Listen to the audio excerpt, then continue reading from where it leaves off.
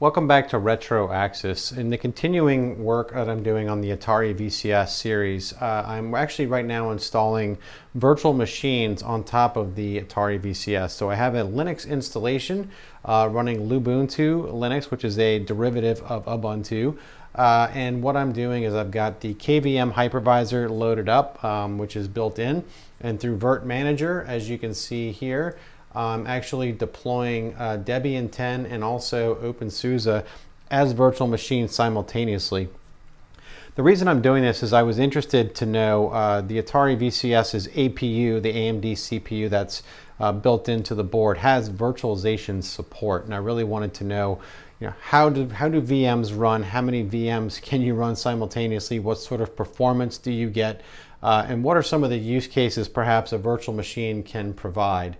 And so as you see, I've got Debian 10 going in here and also OpenSUSE. Simultaneously, I'm doing these installs. I'm using virtual disks on here.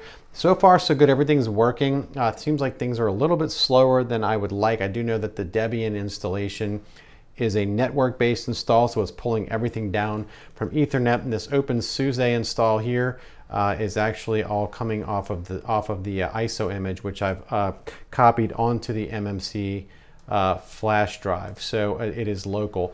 So I'm hoping to get a good sense of how does this thing run VMs, what other sort of things can we do.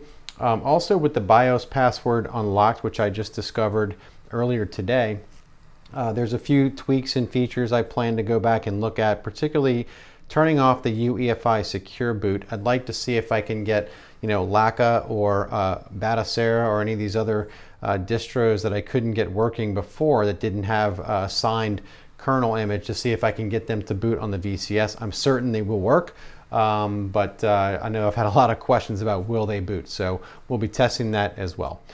So thanks again for tuning in. We just hit 1,000 subscribers. Really appreciate all of you who have been watching the show and supporting me. There's a lot more to come, so stay tuned. Don't forget, if you haven't subscribed yet, do subscribe. Give me some comments down below on what you'd like to see next, and I'll see you next time on Retro Axis.